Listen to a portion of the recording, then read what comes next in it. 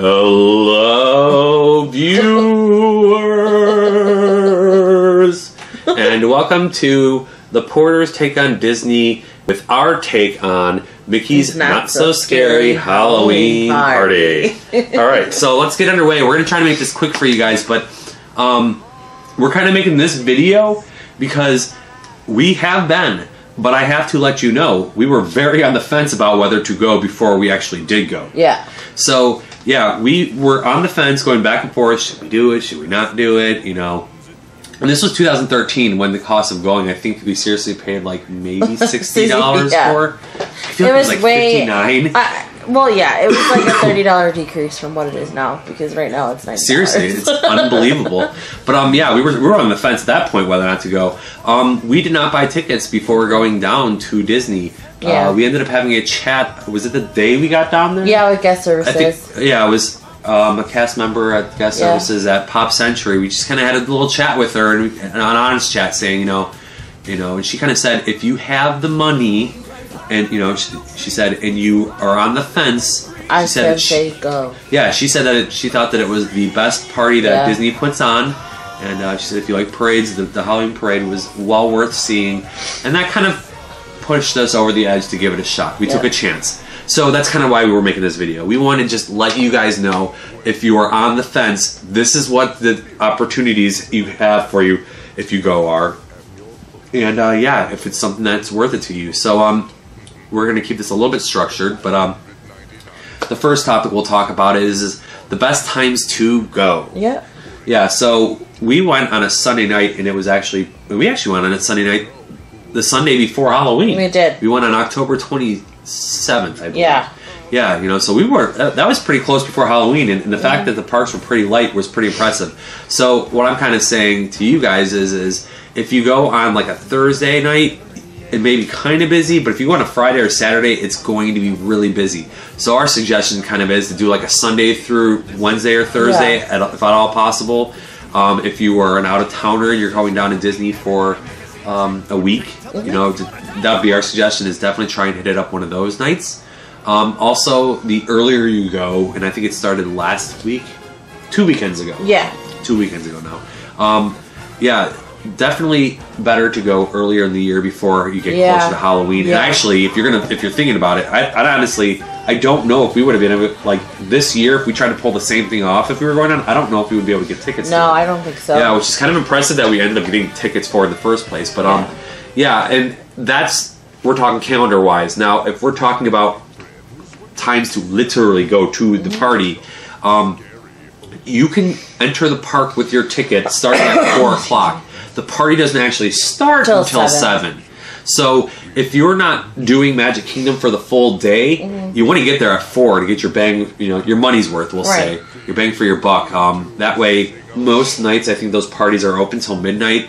So, if you show up at 8, or I'm sorry, if you show up at 4, you're getting a significant time, amount of time in. Yeah. So that's definitely one of our suggestions, is make sure you show up early, and yeah, then you can start at least taking advantage of being in Magic Kingdom. From a costume standpoint, you can still wear costumes, even adults can. Yeah. But there are some additional rules that have changed over the years, definitely since we went. Yeah. It's actually not as stringent as I really thought it was, but you can still wear costumes if you were over 14. There were rumors that you weren't going to be able to. Yeah, earlier in the year there were. Yeah, but this is only for Mickey's Halloween Not So Scary Halloween Party. It's a lot to say. But yeah, their whole thing is that they don't want you wearing multiple layers. Or masks, right? Yeah, I don't think you can wear masks. Yeah, that's a good point. And also, anyone who's over the age of 14 should not be taking pictures with random guests. That kind of confuses people as to who the Disney, who's the official Disney people and who's not. So that's something else to keep an eye on and remember while you're there. So with the exception of that, go all out. I have to admit, we did not, since we didn't plan on going, we didn't actually dress up. If I went again, I probably would. The one thing I would say is you still are in Orlando, so don't go dressing as Santa Claus, and if not I don't know. Maybe there's a big Tim Allen fan out there and he wants to be the Santa Claus. But you're going to sweat your butt off because it's still gonna be hot. It's still Orlando. That's what I'm kind of saying. But yeah, definitely go all out, have fun with it. You know, I saw some lady. I really wish we would have planned for it better. Yeah, I saw some lady who dressed up as the Merida from Brave, and she got to take a picture with Merida from Brave. She had a whole. Did she look better than Merida? She looked close. Okay. It was really good, and it was really funny because she was having like that Merida greet the guests to take the pictures. With Right. The Disney. That's kind of funny. Yeah, she did a really good job. That's cool. All right, so the next thing we're going to talk about is trick or treating. Honestly, when we went, I didn't. At first, we didn't do any of this really. We did do trick or treating. We did a little bit, but no, we absolutely did trick or treating. But it was after we did some of the rides. We'll explain at the end what we did, but this is our tips. Yeah. Yeah. So. Yeah, and actually what we did was the very smart thing, not really knowing. We went in with like no planning. We didn't know any of the tips. Yeah, now we're like totally different. Oh, we totally are. But yeah, our suggestion would be if you're there to trick or treat, and they have plenty of candy, and it's actually pretty good candy. Yeah, by the way, it's Mars candy. It's great. Yeah, well, they have that, and then they also have like a lot of, and like I'm now obsessed with them is Werther's. Yeah, and we brought home a whole bunch of now and later. we did a ton of trick or treating. We lucked out. I think like a year later, like we were like packing up some stuff. Yeah, we found some extra candy. Like we have this candy. Yeah, so our tip though is to, if you really are serious about getting candy, you can get a ton. Bring your own bag because they'll give you a bag and it's cute. But it's like an advertisement for Disney movies, but it's not that big. You can also, I think you can buy. We bought one. The light up, not so scary bags. If you want to buy one of those, and they're like in a standard. Like grocery bag. Yeah, I don't know, canvas. I don't know. The recycled bags. That's what they're called. Yeah. So and it's also I'm not sure what the actual time is that they stopped. I think they do the trick or treating pretty late into the night, at least until Hollow Wishes. But the later you go, the lines actually drop down. Yeah. So we I think we honestly started trick or treating only because the line was really short. Yeah, let's go and get some candy. There were like 2 people in line. We're like, hey, let's go. So and anytime. We didn't go out of our way to find them, but anytime we saw one, we would just go out and ask for candy. They were giving us like mountains full because they were so happy just to like have people asking them for candy. Yep. Yeah. So next up is shows and parades. The shows have changed. Well, kind of. The big show changed from when we were there. Can I ask you a question? Yeah. While we're talking about this, what is that lady's name in front of the lady? Who in front of? I forget her name. But is she considered a show? Because she's pretty funny. It's ladies. I always want to call her Lady Marmalade. Lady Marmalade? I don't know why. I forget her name. I know her name. I just heard her name. But would you consider her a show? No, she's not a show. But she's funny. We'll get to that. Okay. I don't want to make this video 20 minutes long. So we'll get there. So Hocus Pocus is the show at the stage in front of the castle right now, which is then followed by Hollow Wishes. We have not seen Hocus Pocus with the exception of we watched it maybe last year on like the Tim Trek or something like that. But I haven't really seen it to really be able to give an honest opinion of it. They did a villain show when we were there. They did a villain show when we were there. So Hollow Wishes is pretty cool. It's kind of like Wishes, but with a Halloween spin. They have 2 showings, right? One at 9 and one at Depends on the night, I think. Okay. But yes, they do 2 showings, I think, of everything. Yeah, I think it's like at 9 and then 11 or something. So I think there was 2. Yeah, I think there was like 2 Hollow Wishes. Yeah. So if you're an adult or even if you're a teenager and you're going to be sticking around later, the suggestion is do all the later shows. That's what we did. We actually. It wasn't as busy then. No. It was much better. Yeah, absolutely. We were able to get our seats for the next thing that we're going to talk about, the Boo-to-You Parade. Pretty nice. In our opinion, the Boo-to-You Parade is why you go to. Yeah. I'm not a parade guy, but this was an awesome parade. Should I tell them about the guy that comes through? The headless horse. Yeah. Yes, you can tell them. I'm sure most people know, but you can tell. They have a really awesome headless horseman there. Yeah, absolutely. He comes through. That's like the main thing. So if you go, you need to go. It's amazing. It literally it looks like there's a guy running through. I don't know how to do it, but it's Disney magic. It is, and the Grave Digger guys. Oh, they're my favorite too. They are awesome. The dancers. Oh, I love them. But they have shovels. Oh, I love them. Yeah, I mean it's a dance, but it's not really a dance. No, but they're just amazing. Yeah, so that is probably our biggest thing is make sure you see the Boo-to-You Parade. Yeah. It is awesome.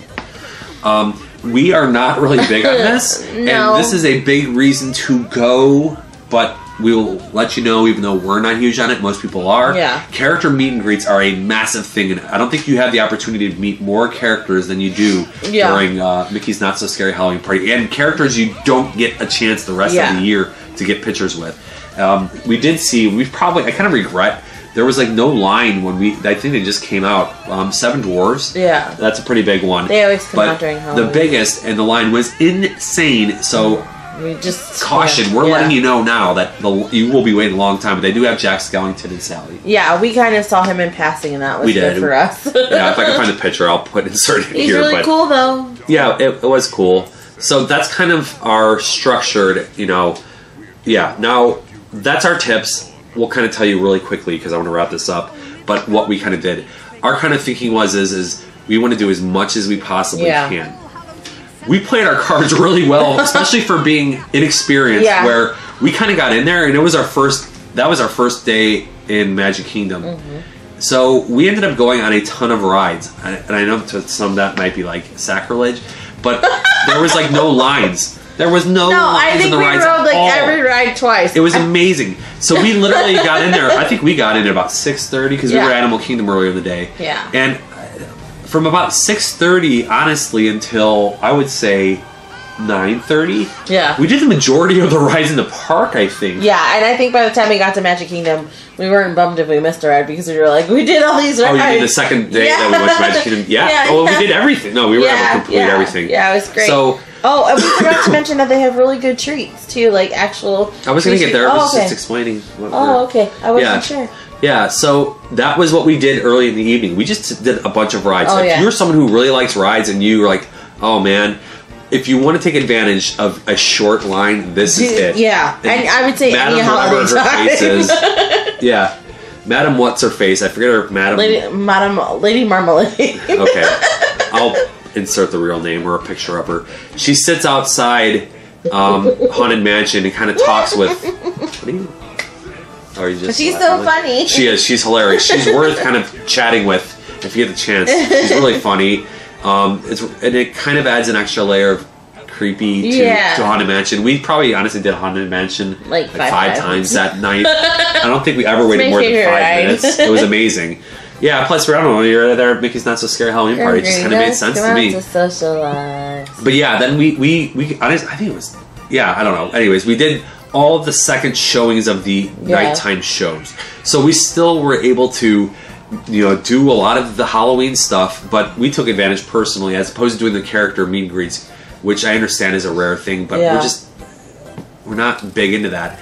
So we were really able to take advantage of the lines. So that is our tip is, if you're there for character meet and greets, then you can easily spend your whole night doing that. But if you like rides, you can also do a ton of riding on rides. So that's kind of like our look is a little bit different than most people's, where we just really love the fact that we were able to get on the rides fast. Yeah. As Christina mentioned, going back, I don't think we really took advantage of it. I feel we didn't, but we bought a popcorn bin, and that was really awesome because we did get a Halloween. Yeah, but they have like all sorts of different kind of food there. Like, what she's talking about is that, and we talked about it in Mickey Minutes last week. We'll link that somewhere up here. We'll absolutely link that. Is that they have some cool design cupcakes and and different treats, seasonal things for that time of year. Like a spider cupcake, that kind of thing, which is cool. I would honestly probably, if we were going this year, I would probably get that Worms, a little like cup of Oreo dirt. I think delicious. I think this year too they're doing a refillable popcorn bin thing. Oh, I'm sure they are. Yeah. So that's kind of good stuff. That's. We think it's well worth going to. We are slightly bummed, while we're very excited for our trip that we're taking, the fact that we probably will be able to take advantage of Mickey's Very Merry Christmas Party. Yeah. We still are really bummed that we're not going to be able to do Mickey's Not So Scary Halloween because it was so much fun. It is awesome. The vibe in the park is just really kind of spooky, but still and the decor with a Disney. Is just really pretty. It is. I'm sure the Christmas is going to be very pretty too. Sure. But so that's kind of that kind of wraps up. If you guys have any additional suggestions for people who may be on the fence please let us know what your thoughts are, what your cool tips are for Mickey's not so scary. I was about to say very nearly. Yeah, not so scary Halloween party. Yeah, please let us know what you guys think. And if you have additional questions, if you're still on the fence, with the exception of the fact that you're complaining that it's $90 a person, I'm with you on that. So I have no way to help you out there. But yeah, if you have questions otherwise, please ask us, and we'll give you our feedback from what we thought when we went 3 years ago. I know it has changed a little bit, minor tweaks like the Hocus Pocus change, but on the overall, I think it's probably very similar. It's the same thing. Yeah. Yep. So thank you guys for watching, and we hope we've been helpful and entertaining at the same time. And we thank you guys, and we will see you soon. We'll see you soon, Pats. Bye. Alrighty. Goodbye now. Happy hauntings.